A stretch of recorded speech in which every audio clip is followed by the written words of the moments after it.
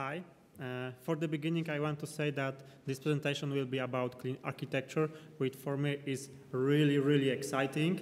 And I think that Uncle Bob's book about clean architecture is also so exciting. It's like a criminal book for me. I'm a nerd, yeah. So let's begin. Okay, it doesn't work.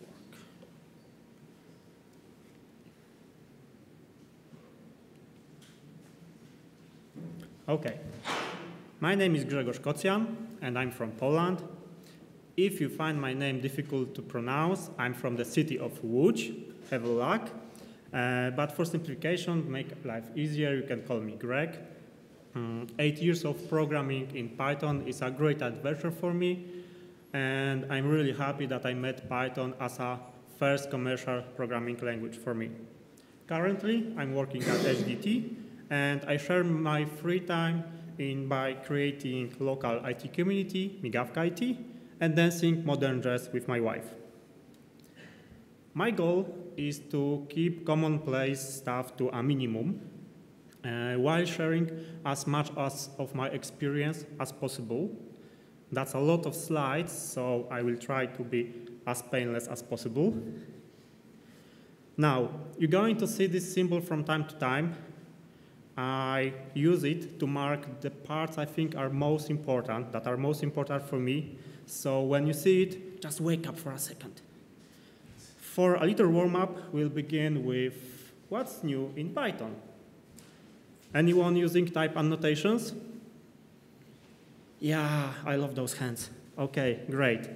So for the uninitiated, Python annotations were introduced in Python 3.5. Initially, they only worked in function declaration. Here you can see that we have our input parameter, integer, and return type, dictionary. But let's take a closer look to that return type. Using dictionary type, we can ensure that we won't call an incorrect function or incorrect method on the return value. But what does that say to us from the business point of view? Frankly, nothing. We have no knowledge what to accept from this dictionary. And this is my pro tip number 1. With typing, be precise, not use too general type annotations. How? For example, with aliases. If you have been in previous talks about typings, wait a second. Here you can see order alias, which is a dictionary of string key and string or integer values. And we can use it as a return type of our function. While we gain readability, what is most important for me, that we know what is inside this dictionary, an order. From Python 3.6 onwards, we gain possibility to annotate variables. So we can say that our order name for EuroPython is a string type. Also, we can use our type annotations, aliases, to annotate order. As you can see, it is still a simple dictionary initialization. Nothing changed, only the type is set.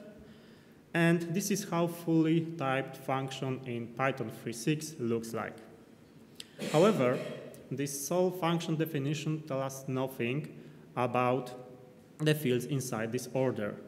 We need to investigate the function body to find out that it has ID and name fields. How do we bypass that? With Python 3.7, which places the cherry on the cake for typings. Do you know what it is? Data classes. Data classes, as name implies, are classes designed for storing data. We only need to define what to store in them, nothing more. We don't need to define init functions, we don't need to define string representations. That's all you need. And we can use, instead our alias dictionary, this data class as our return type and to create order variable inside this function. And this is pro tip number 2. Data classes work very well with type annotations. Now we are super precise what we are doing. There is no chance that by accident someone will forget a required field. And this is terrible. This now is fully automatically type checked and verified. Okay, that was that commonplace stuff that I want to keep to a minimum. Now let's talk architecture. Let's begin with the big question, how to design architecture. With the idea of maintaining it for the next 10 years. This is really important because usually we change our job every few years and we forget that those applications will be still developed by other people. And keeping that in mind is important because maybe, just maybe, we'll get lucky and those karma came back up to us. So how to achieve that? With clean architecture. Clean architecture puts the application domain in the center of our application, not the database. It considers a database a part of the outside world. So what is application domain? It is where we implement our business logic and how we want to communicate with this outside world. Nothing more. So let's see how to do that. It's time for coding. We create a simple microservice with 3 responsibilities, 3 use cases. Create order, view order list, and last but least, our most important feature, cash cow, adding existing item to order. I'd like you to show the code that I prepared for the demo you will see later. And this code is based on real production application. And those are steps that I take to prepare this code. We'll begin with data definition or entities, which is data that we'll be working on. First, we implement base entity, which is not much, as you can see. But when we create our first real entity, data class client, it will inherit from our base entity. But there is a small difference between the earlier data classes and this one. Here, we add frozen equals true parameter. What does that do? For instance, if we create me, Grzegorz, and someone will try to say, hey Grzegorz, now your name is Alice, Python will protect me and say, frozen instance error, no. So this is called immutability. An instance once created cannot be modified. And is it difficult? Oh, sorry. And is it difficult to use frozen data classes? No. Is it it will be useful in our demo? Also not. So why? Well, because immutability can be handy when our project gets bigger and bigger and we want to add multiprocessing or threading, so concurrency. Then immutability solves a lot of problems. And for now, it is important for you to remember that adding immutability to existing code base is really difficult. It is far easier to start it from the beginning. Okay, but let's go back to our entities. We can add product definition, also a frozen data class, and the most complex one, order. ID, created, client. As you can see, we can use our other data classes as our type. Total cost, here you can see how to define default value. And items. What can we say about our items without type? Not much.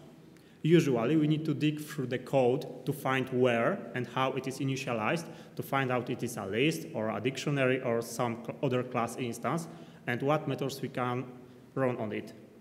But by having well-defined types like this one, we know for sure that it is a list of product class instances.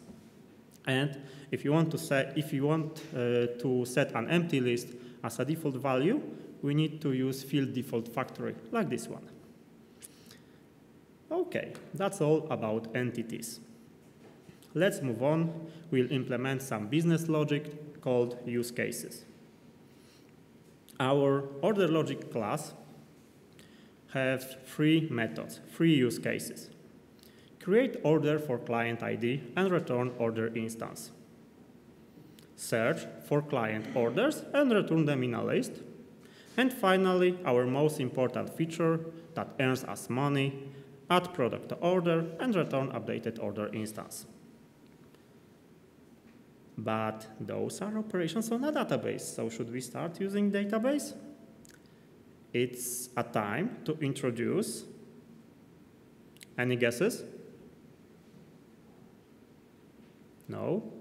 An abstraction. And this is pro tip number 3. Each time you have to communicate with outside world, like database, use an abstraction for that. As you can see, between our application and database, we have an adapter, and inside domain, as I mentioned at the beginning, we can define only how it should look like. Nothing more, everything else is outside. So in programming, we create application interfaces, abstraction we create by creating interfaces like this one. So we have a class, iClient repository, where I stands for interface, with 2 methods, create and get, and both of them returns client data class. To mark them as interfaces in Python, we use ABC package, which is a part of the standard library. And interface does nothing. So those function bodies are empty. In exactly the same, we prepare our iProduct repository, and of course at the end, our order repository, create, get, and for the first time, save, we want to store some data, and search with optional argument client. As you can see, we must strictly mark that our client's argument is optional. Only by doing so, we can pass non-values to it. And we are returning, of course, a list of orders that was found. Okay, we defined how we want to communicate with this outside world. Now, we can go back to our order logic class. We need to pass all those interfaces in our init function, so we can use them later. But to make our life easier, I use inject decorator, which is a part of injector package that does that for us. This is pro tip number 4. When we add an abstraction to our project, it is good to be able to manage it somehow. This is the injector. For this, injector use dependency injection, well known in type world.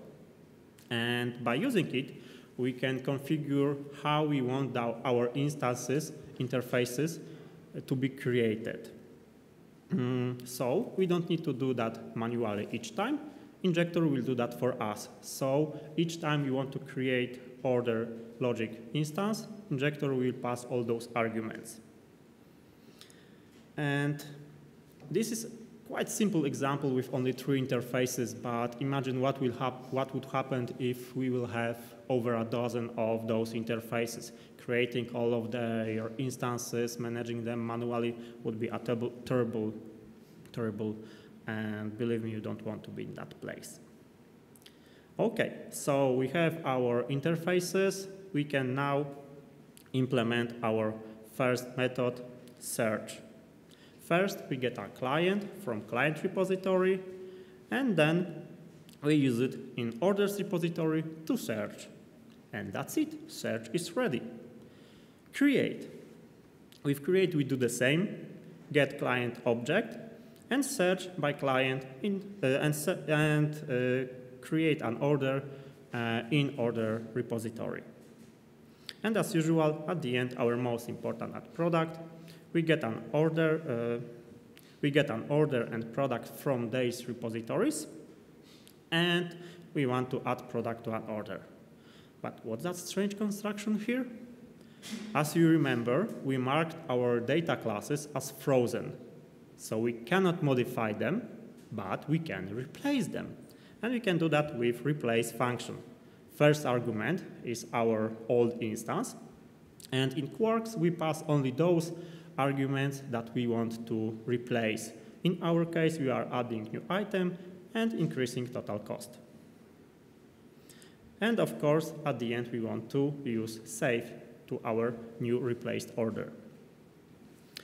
Okay, we did a lot of work, wrote a lot of code, added abstractions, we use dependency injections, strange things in Python, and all of that just to add single item to an order. Why bother? Why do that things? Let's write some unit tests to find out. We have our test named test at product increases total cost, and this is pro tip number 5. Use expressive names of tests. Write them in a way that after reading all of them, they will create a story comprehensible for newbies and ignorants. There are many benefits of doing so. We are forced to create smaller tests.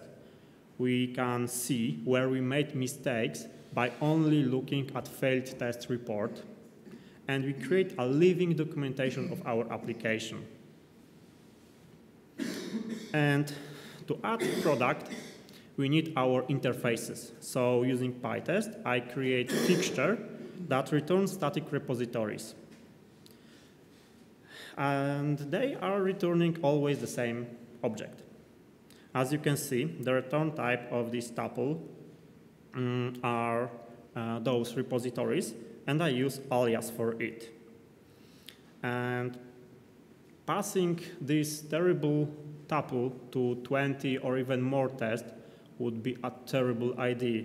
You will start hating typing if you will do so. So aliases are made for such situations when we have such complicated tuples that we want to return or other complex objects. And this is my pro tip number 6. Aliases really works here well. Okay, but let's go ahead and write this test already. I personally hated writing tests when I have to write 300 lines of code just to test 3 or 5 real code of our application, of my application. It was a terrible nightmare. And if you heard someone says that he hates unit testing, it is probably because he never see a test like this one. Bam, 3 lines of code. That's all you need when you do clean architecture the right way.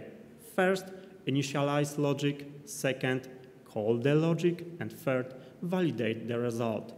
We need a bunch of those to cover all corner cases of your application and other use cases. This is really, really easy and really nice to write. Okay, our cases are written and well tested. So now we need to implement our interfaces. We need to work on data. So is it already the time for a database? No, no, no, no, no. It's time for a repository in, wait for it, memory.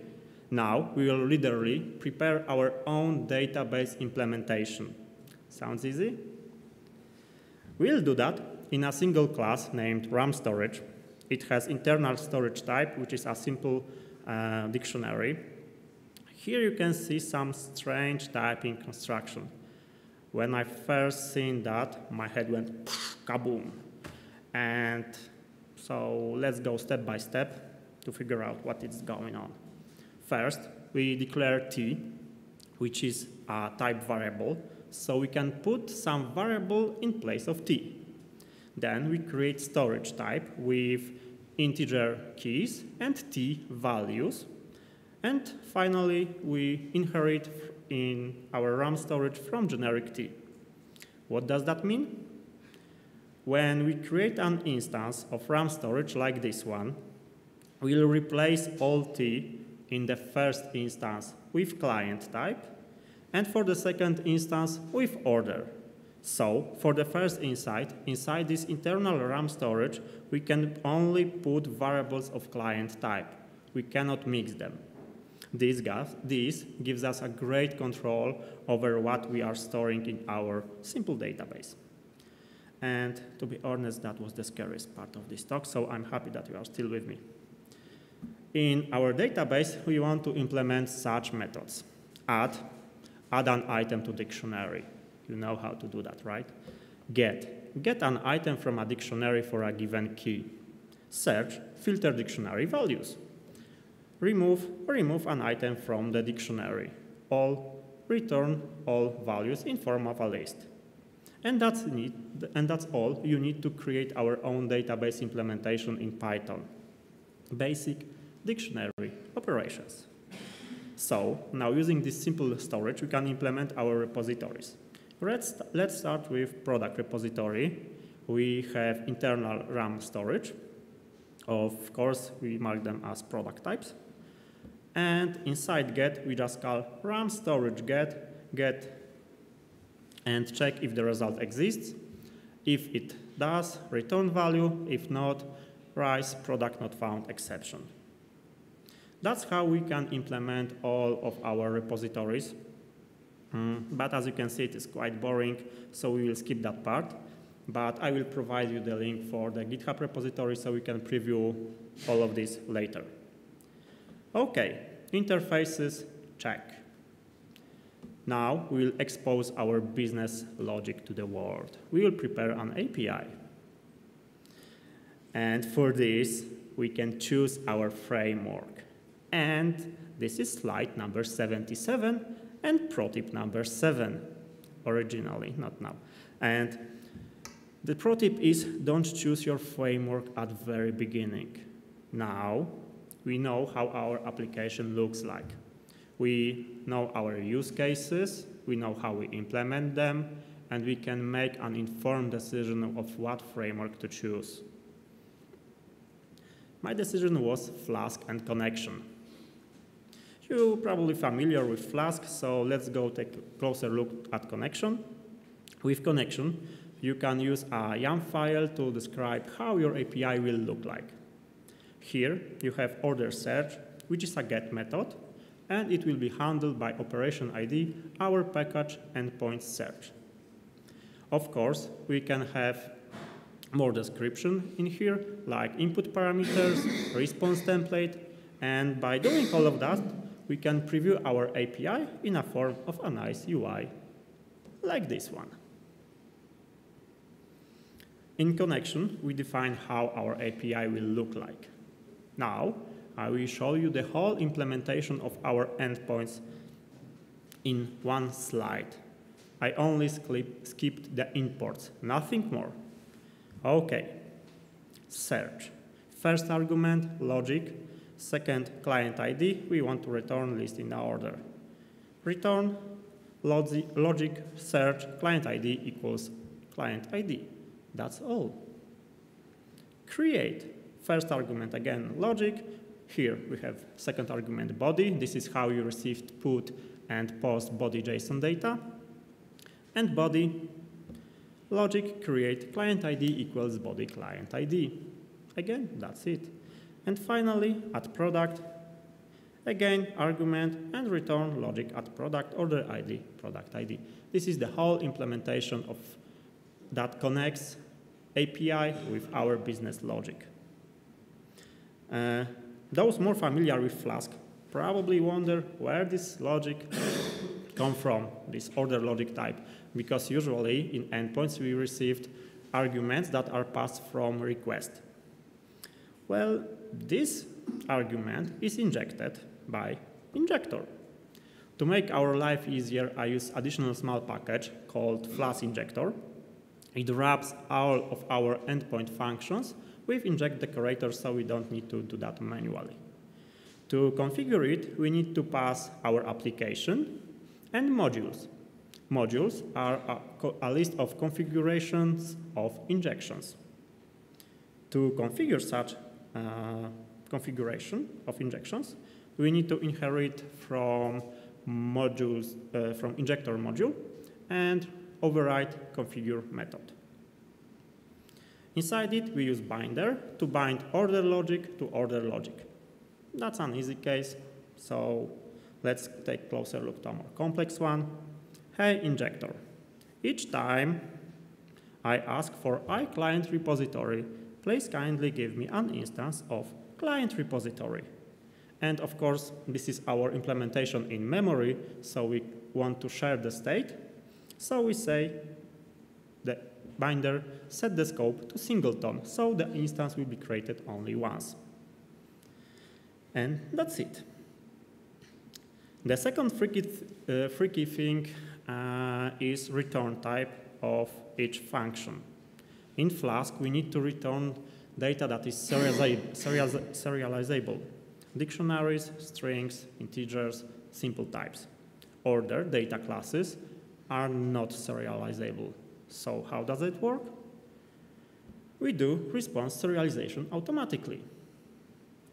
Generally, we can do that by inheriting from JSON encoder. And usually, we are using that for saying that our datetime instances or date instances should be converted to nice ISO format. So we can do the same with our data classes. For example, client. Each time we receive our client object, we'll convert it to the nice dictionary. Of course, doing such thing for all of our entities in production application would be terrible. So we can do that in a smart way, only once. Do you remember all of our entities inherits from base entity class that does nothing? But we can use it now and code out all of our entities in one place and convert them easily. Okay, at the end we need to also remember to call the default implementation because serializers are called recursively. Okay, that's all about API. When we go back to this picture, there is still one piece missing: borders. Each color change is a border that needs to be protected. We run tests to check if our code works. We run black to check if our code looks good. And we also do something to protect our borders. And this is pro tip number 8. Do it. How? We can protect our borders by creating project structure that supports that. Here, our domain, logic, and interfaces are in the shop directory.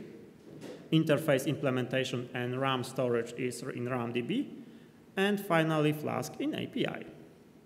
But that's not enough. We can easily import from RAMDB or API in our shop in our application domain. So we can go one step further and create a package for each of those directories. Now we have separate .py and what's most important, separate requirements. We can call them microlibs. So now we have 100% sure that no one will import the Flask or RAMDB inside of our shop, inside of our domain. Of course, we can still add something to our requirements, but modifying requirements should be always considered as dangerous. So we usually pay more attention to that. But installing so many microlibs in dev environment can be painful, so that's why we can create generic setup.py that can install them for us automatically.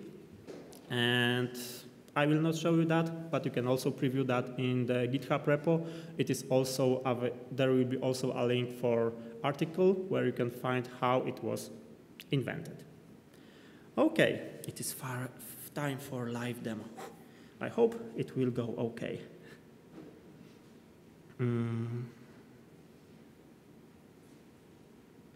Small change. Okay, this is our Swagger UI that you've seen before. Here, like real backend developers, we can click and see how our response was defined. And we can set client ID, click tryout, and see that our URL was executed and we have response body. We can see that Guido is one of our customers and he has one order with no items and total cost 0. So now we can add some product to his order.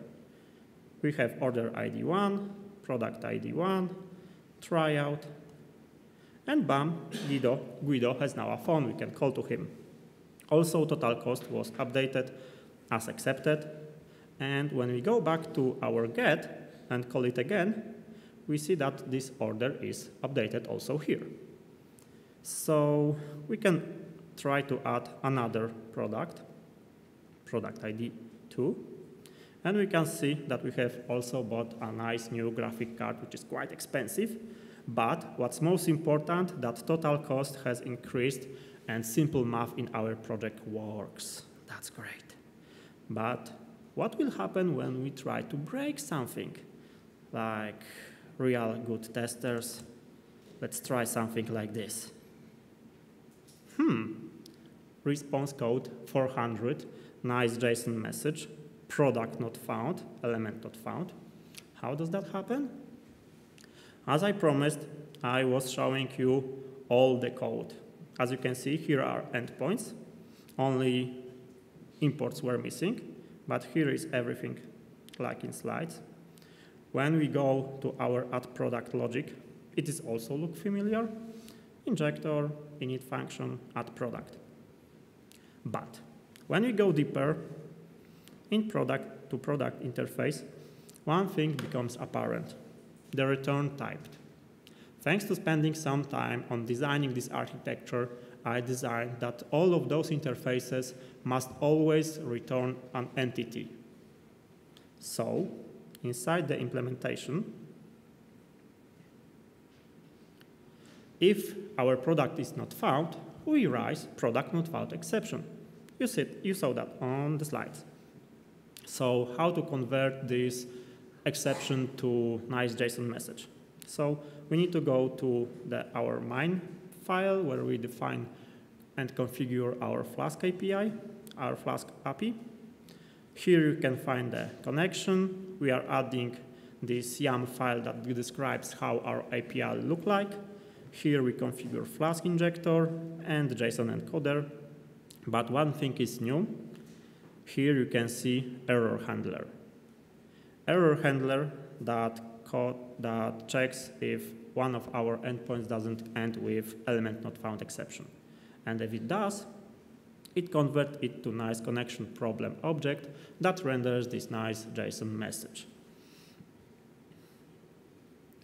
So that's it. The application works. What are benefits? First of all, business logic independence.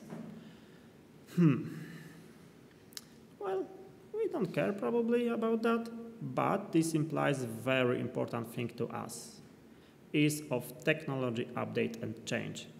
And this one gives us the power to maintain our application over the next 10 years. We can easily update our framework, we can easily change our database. As you can see, we don't even have a database and it works. So we don't need it. We can change it, we can update it. We can do everything we want with our technology. Clear and secure borders, and that gives us the power to maintain our ease of technology update. Technology chosen based on knowledge. As I mentioned, we choose our framework at the very end, and we make conscious decision of what framework to choose.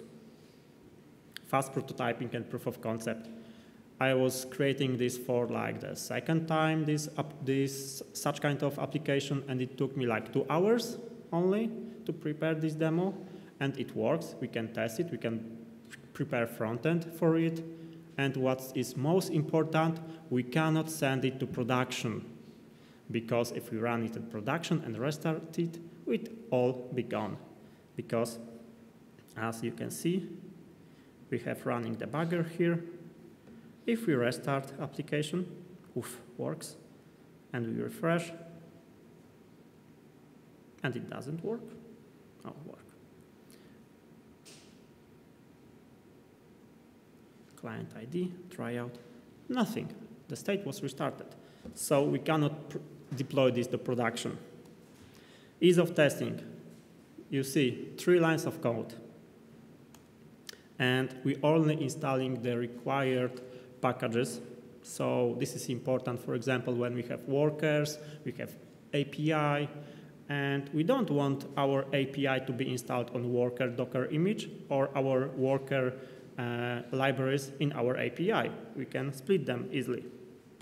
And to sum up, for me, architecture is a set of conscious decisions, and a clean architecture is a way to delay those important decisions.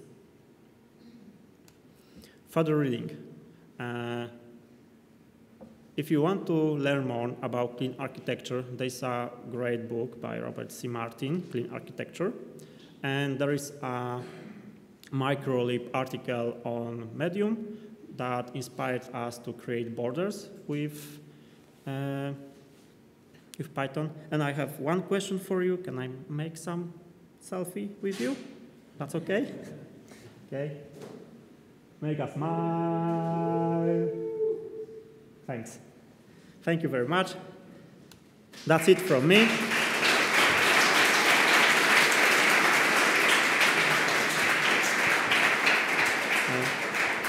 One more thing, if you have any suggestions, want to ask me some question privately, you can mail me, you can tweet me.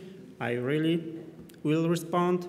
And please give me a feedback. It is really helpful for the next presentation. And here is the link for the PDF with slides and also the code. Okay, thanks. Thank you, Greg. Do you have a question? Yeah.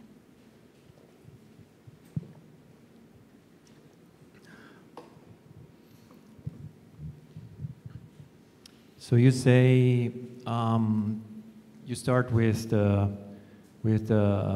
model in the Python code, and then you choose your framework. Do you think Django will kind of go that way and integrate that into its language? And I mean, after all, one day Python 3.6 will be obsolete, and then we can focus on 3.7 and do the same thing here. And we have the choice. I mean, we can go directly with Django, and okay, it's nice to have Flask in the end, but yeah, I mean, could be the same solution with Django right away. Do you think that will happen? So 2 answers. First of all, I don't start with model. It is really important to remember that entities are totally different thing than model. For example, we had one entity that was saved in 2 different databases. So we have one table and some kind of data table that were used to store only one single entity. So entities are not our models. It is a different thing. And for the Django part, well, it is difficult to use clean architecture in Django, but it is not impossible. Well, to prepare clean architecture in Django, you need to do some conversion between objects and Django ORM models, and you need to do it many times, but it is possible. But it's not very easy. Django is not well prepared for that. But we have a bunch of other frameworks, not only Flask, but also, for example, new framework, Fast API, that looks really great and supports typing.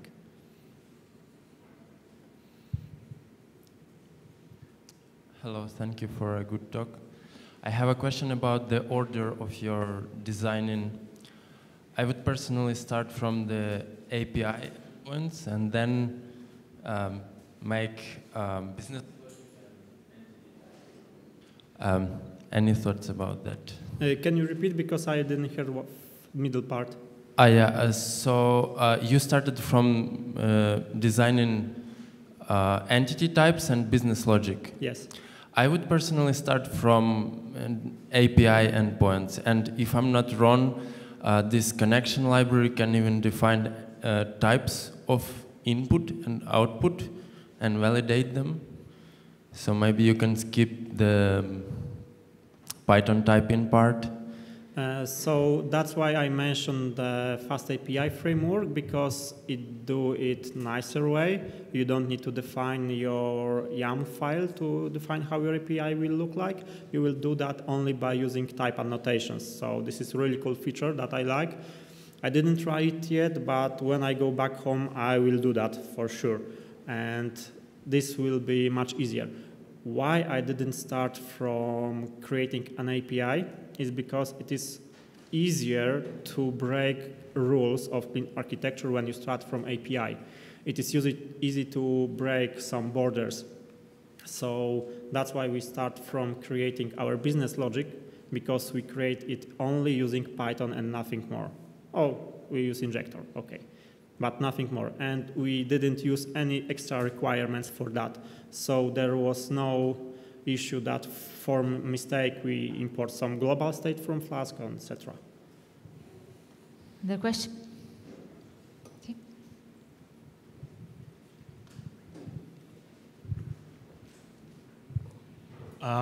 Is there a reason you don't put any methods on the data classes? I mean, you had this order class and then order logic, but if you just, like, I don't know, then you have product and product logic, and as long as that does not get too big, some small, like if it's only a couple of methods, do you usually put that there, or?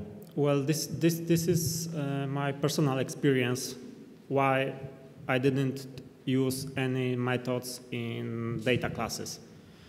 I had a really bad experience when we put a lot of logic inside our SQL Alchemy models. And it ends up really badly when we couldn't modify anything in our application. And what was worse, when we decided to move outside of SQL and to use some non-SQL database. So it was really painful back then. So we decided to also create this small border that we will not put any logic to our models. It's because when we do so, it sometimes we sometimes want to do some hacks and add some extra methods, extra logic to data classes, because it's easier right now. But after doing so, we can end up with very familiar with us legacy code. That's how we create legacy code, by creating more methods in our data sets. Time for a last question. Okay. Hi. Does object not found exception exists in Swagger declaration by connection? No, this you ask about this. Well, this is the exception that I wrote, and all the other exceptions inherit from it. Yeah, and it is existing in Swagger declaration? No. It is also in defined, I believe, in yep. This is also defined in domain. So how our exceptions are, it is also the part of the domain, and it's not connected to connection at all. Mm-hmm. Okay, thanks. Thank you, Greg. And we can proceed with the next one. Thank you. Thank you.